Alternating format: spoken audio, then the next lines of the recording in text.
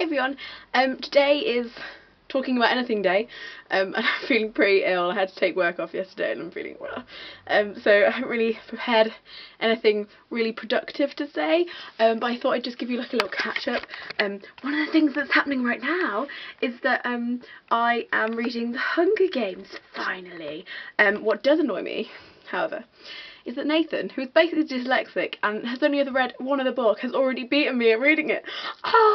So that's annoying, because we were kind of having a race, but the race isn't very fair because I'm doing a dissertation. But yeah, and he said it's really good, so I'm really excited because I do rate his opinion, and yeah, I'm just really excited to finish that. I'm on like page 150 at the moment, and it is quite addictive, but at the same time I just haven't got time to be addicted because I have so much to do, so it's like, oh. But yeah, but what I have been realising is that I didn't realise, because I go to the cinema very often because I get free tickets because I work in an art centre, and I hadn't realised how many times I've actually seen the advert for the film, and it's really annoying me because I'm actually already picturing, even though I haven't seen the film, I'm already picturing the girl from the advert as Katniss, which is really annoying. But yeah, no, I like it, and I like the kind of easy way it's written, and it's kind of like a really nice break for me from like intenseness, so yeah, really excited about that. Also, the other bit of news, how long have I got to tell you this news? Not very long.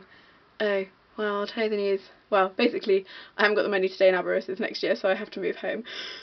But it's good because it means that I might be getting a really, really good mark in my thing, and maybe even getting a first, but I don't know. But it means I can go to Warwick Uni, which, FYI to people who don't live in America, is like 5th in the country for English or something, or it's just like, there's like Oxbridge is above it, and then one other place, and that's it. So, clever people everywhere, how terrifying. Anyway, I have to go because I have 13 seconds left on this, but sorry this video is so shit, but I will make a better one next week, and sorry, that's all, bye!